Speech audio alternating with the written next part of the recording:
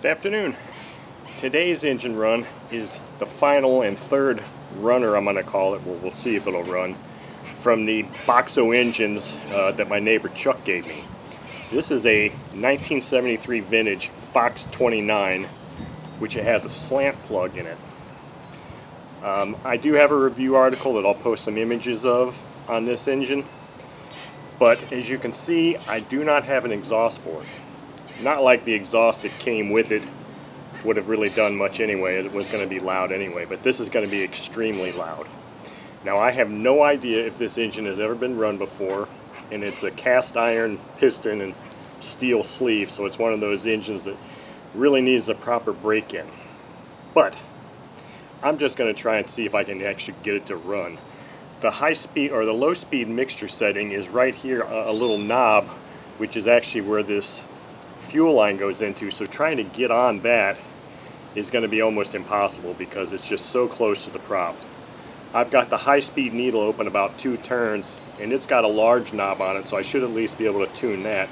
I don't have high expectations for being able to see much of an idle, and I might try and peek it out a little bit, but you know, I don't know the status of this engine. I basically just want to see if I can get it to run to make a video of. So I've got an APC 9.6 prop, which is one of the props recommended for this engine, a Fox RC long idle bar plug, and probably not the right fuel for this, but it's the tank I had on here, which is S&W 12.5% nitro.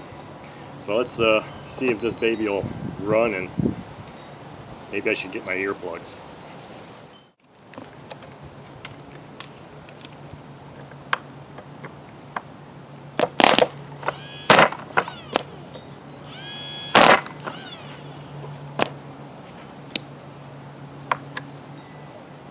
I think it's too wet.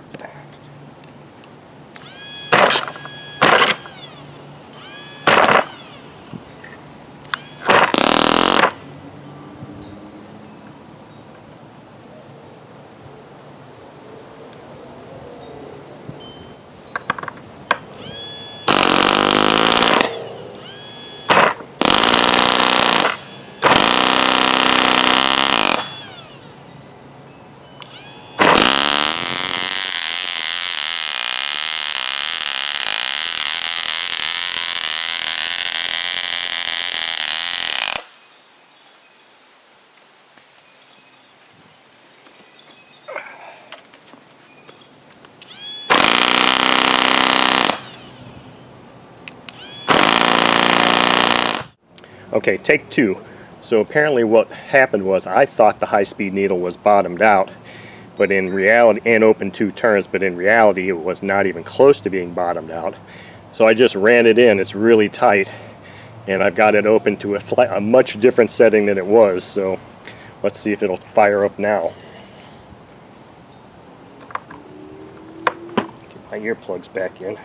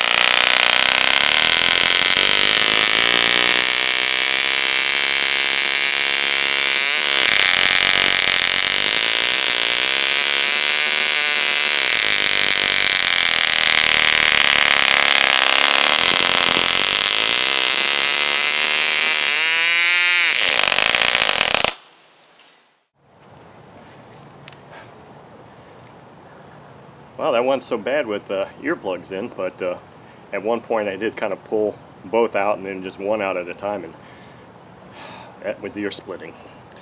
So initially what was going on was I thought I had this high-speed needle closed and then opened 2 full turns. Well, the first try to get it running just was way too rich.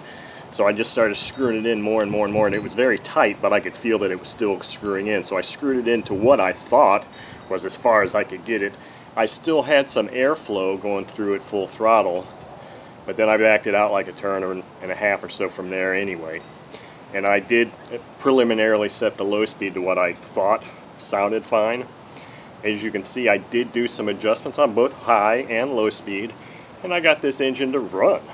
I mean, it ran pretty well for, I guess, a 1973 engine. But like I said, that may have been the first time this engine's ever been run. And if so, I probably overheated it, possibly. But I have no idea if the engine had been run before or not, or broken in or anything. I knew nothing about this engine, other than I thought it looked new, but it's kind of hard to tell. Anyway, 1973 Fox 29 slant plug. It runs, and believe me, it's loud. And that's probably the only time I'm ever going to run this engine. Now I'm probably going to go oil it up and do something else with it. But anyway, thank you for watching.